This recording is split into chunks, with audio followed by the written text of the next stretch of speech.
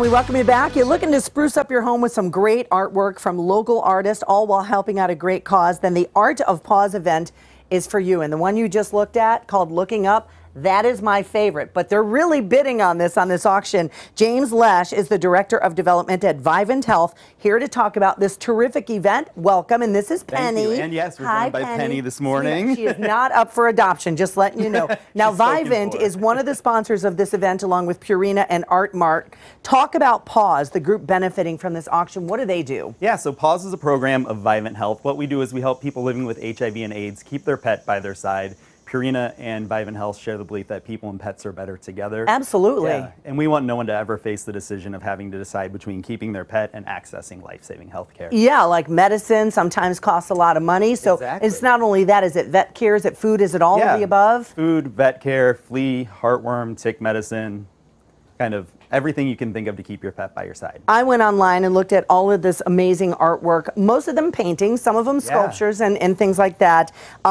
Because of COVID, it is an online auction going through the 29th. How much money are you all hoping to raise from this event? We've got a goal of raising $30,000. And yeah, we've got over 60 pieces of art by some of St. Louis's best known artists. It is my favorite event of the year.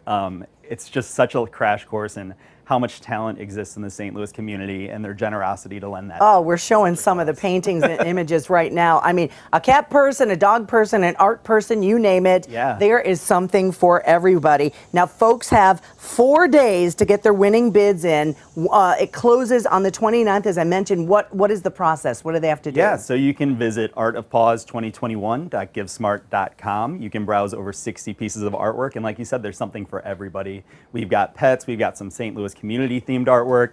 A lot of tigers this year, so any Mizzou fans can check that out. Oh, nice one, yeah. Yeah. So I mean, really, truly something for everyone, and incredible work. And if you're a bird nerd, this one called Looking Up is my fave. And if Penny was up for auction, I'd be all over that, but she's not. So if you want to get in on this terrific event, jump online and do so. Some beautiful things if you're looking for a gift. Mizzou fans, whatever. We will have the website for you on our website, and we will link you on all of our social media platforms. Thanks for joining us. Thanks for having us. Thank you, Penny. Such a good girl. We're going to take a break and be right back.